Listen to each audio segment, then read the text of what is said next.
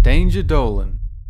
From your favorite pair of blue jeans to playground tag, we count 10 crazy things that have been banned around the world. Number 10.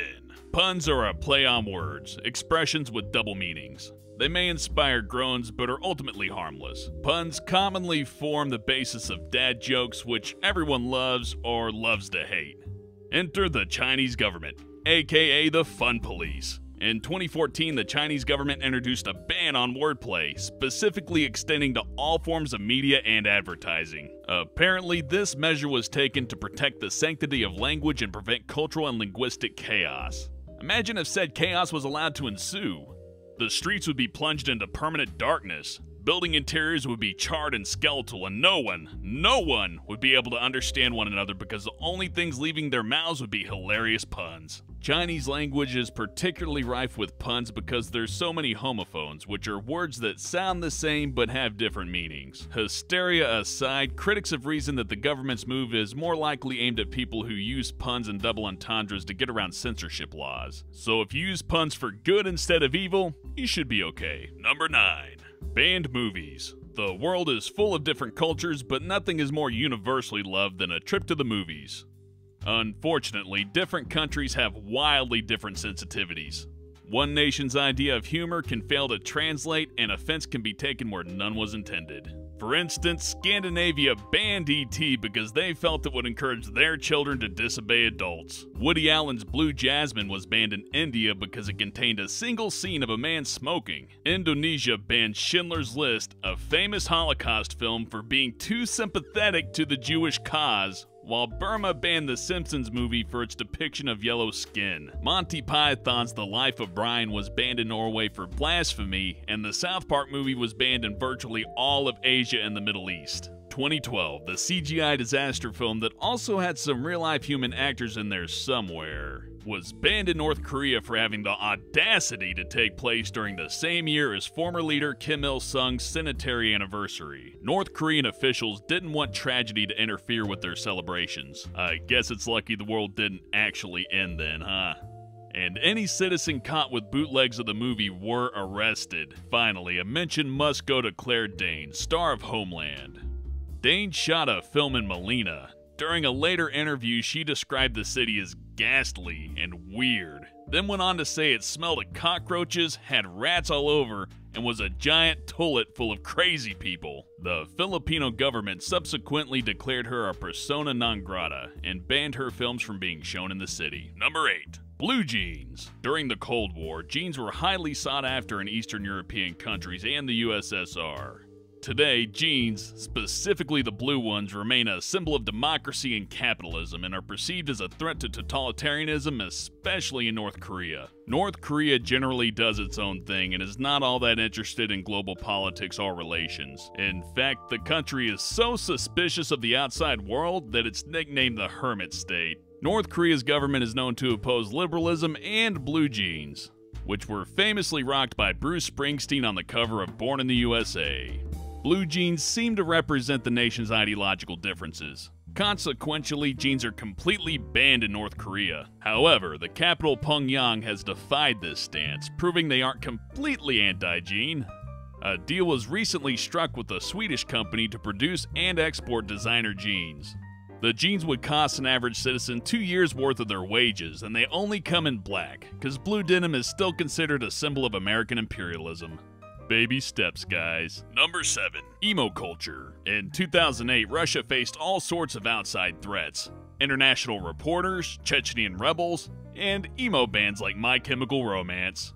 These bands were blamed for the degradation of youth culture because they introduced the apathetic emo culture into Russian society. In the face of a rising teen suicide rate, the Russian government dubbed the music and fashion movement as a threat to national stability. Russia had figurative black eyeliner running down its cheek, perceiving that the country's very future was at stake. Measures were taken to regulate all things emo, which included banning relevant websites and preventing citizens from wearing emo fashion in schools or government buildings. Number 6. Bear wrestling. In the 19th century, bear wrestling was a popular French pastime that quickly made its way to the United States. But it's not some relic of the past, as cases of bear wrestling have been reported as recently as the 2000s. The sport has been banned by the governments of over 20 US states, meaning that any continuing activity will have, by now, been forced underground. Fans of this outlandish banned sport shouldn't despair. There are alternatives.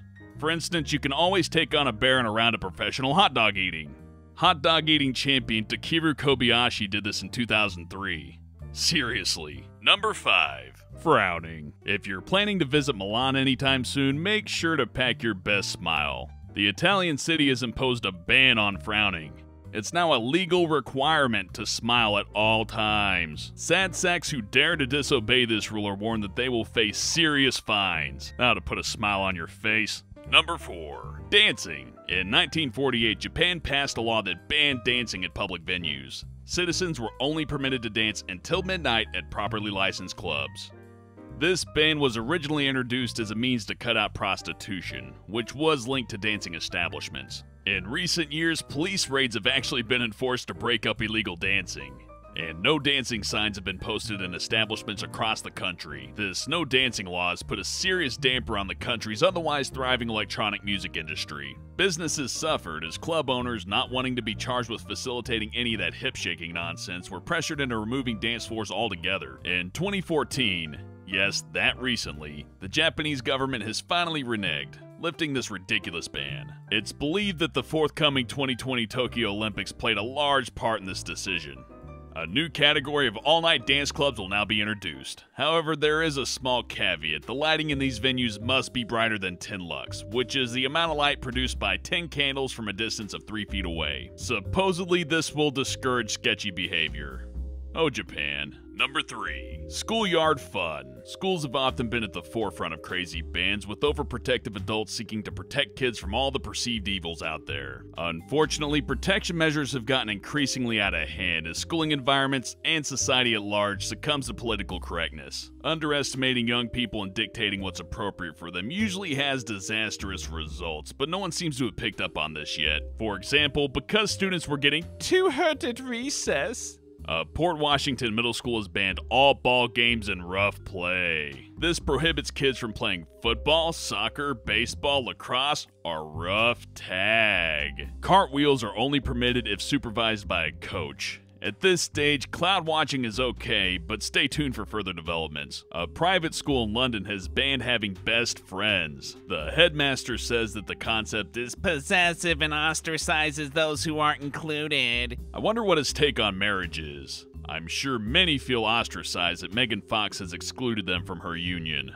Preschool has urged parents to ban their kids from watching superhero movies. Apparently, superhero stories invoke violence and instill questionable morals. So, wait, haven't they been teaching us bravery and how to stand up for what's right? Finally, several American schools have banned hugging and hand-holding. Suspensions have already been issued over these offenses.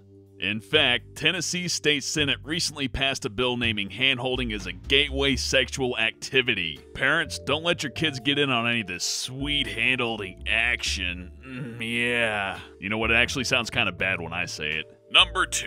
Western hairstyles. In a ridiculous bid sure to further cultural divide, Iran has banned what it defines as Western hairstyles. To prevent exposure to depraved American and European culture, the Iranian government has issued a list of government-approved hairstyles. Banned Western styles include overly spiked or gelled hair, the ponytail, and the always classy mullet. Barbers who fail to comply could be shut down or fined. Look, this is just absurd. Without the mullet, how's anyone gonna recognize their area's lower-class scumbags? Number 1. Ketchup. France is one of the food capitals of the world, and the French are renowned connoisseurs. Unfortunately, they've decided that the all-American ketchup doesn't fit into their nation's grand culinary design. The beloved condiment has been banned from all school and college cafeterias throughout France in an effort to minimize student sugar consumption and protect the traditional Gallic cuisine. Kids are also not permitted to bring in ketchup from home, as the French believe it drowns out other foods' flavors. However, one exception has been made. Ketchup is permitted on French fries. If you'd like to read about 5 bonus dumb banned things, then visit the Danger Dolan website. There you'll find the written version of this script and a bunch of other awesome stuff. You'll find the links for it down below. And if you liked my commentary here today and appreciate a good PC game now and again, check out my YouTube channel. I play lots of RTS games and pretty much anything that comes out on PC. Again, you'll find a link for it down below. This is Hellbent for Danger Dolan saying thanks for watching, and I'll see you next time.